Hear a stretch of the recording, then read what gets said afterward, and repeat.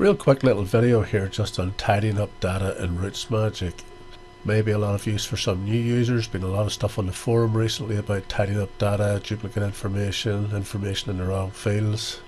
So what I'm focusing on at the moment is where data is misplaced. We can see the residence place here, we can see the residence place details here, but in this little group we can see that a lot of the residence description fields actually have street addresses, different things in it that should be in the place details field. That's what I want to deal with. So on your sidebar, click on the groups, click on this icon, click on new, mark group, select people by data fields, and I have residence value is not blank or residence family value is not blank.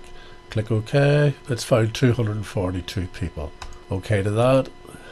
Call the group whatever you want. Click OK. Close that. Now on the people tab here, you've got this drop down. So at the moment I have this on residence value not blank. Where's my test group? There it is there. So with the residence value here, so this is obviously a marital one. Let's have a look. So the marriage, residence family, yes, we can see here that it's not blank. And we can see that the stuff is in the description field. When you customize this view, you can choose whatever columns you want to display. So I normally just populate this with a whole pile of popular columns. And then what I do is I just click on them and move them up so that they're in focus on the screen. The one column you do want to have here is this last edited. A lot of people can't find this field because they expect it to be date last edited, but if you know it's last edited, that's a good clue. The one I wanted to show you here was this one. So there's been a lot of bad press about county check and different things like that there. So, and both these facts were the same. So this Blakely, Lacka, Pennsylvania. So we can see that the street address is actually in the description. I don't want it to be there, so I'll copy that, stick it in here. And what I like to do is suffix the address with the actual number. This groups them all together in the place details rather than them being convoluted with the number being a prefix. Take this out and we'll save.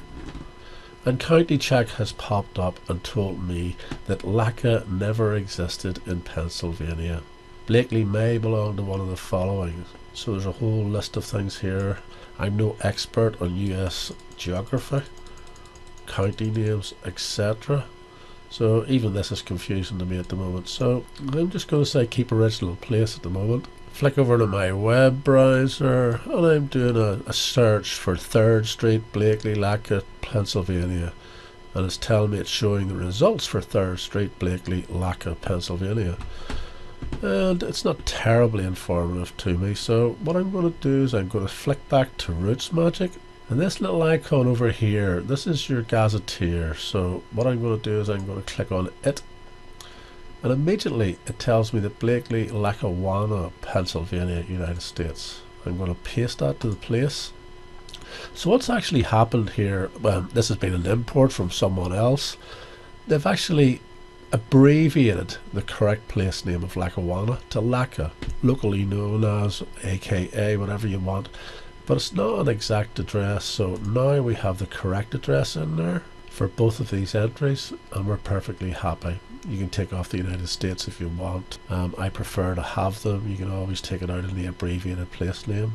How do we get to the abbreviated place name? Well, let's go here, edit. So you've got Blakely, Lackawanna, Pennsylvania, United States. As far as I'm concerned, that should be the standardized place name. And if I go down to the abbreviated place name, so now I have 3. I'm going to take the United States off up here. So you have choices for reports here. So your correct place name for geocode, and if I click geocode, Blakely, Lackawanna, Pennsylvania, United States has been geocoded. What's going to appear in the place list is this entry. The full entry is this entry, which is concise. And you can also choose this for reports, which is more of a locally known as, or local sort of, how it would be referred to locally.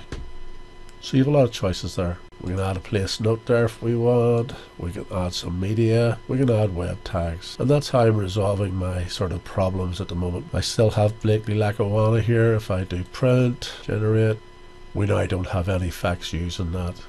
We close that, back in the place list. This is the erroneous entry. If we look at our unused place details, we can now see that it appears in here and we can delete it. So I keep county check turned on. It helps me greatly improve the quality of my place list. Now I'm not US based, I'm in Ireland, and I would be no expert on the US system, the states, the counties, the townships, etc. So for me it's a bonus. So here we are with our Blakely, Lackawanna, Pennsylvania. On the right hand side here we can see our 2 place details. If we click the place details button here and we hit edit, we can add in latitude and longitude for this place. We can add a place details note. Maybe it's describing a business address. We could add a place details media. Maybe it's a photograph of the business itself. For now, these extra items will greatly enhance our database, and in the future, when Rootsmagic rewrites the reporting system, hopefully they will enhance our reports as well.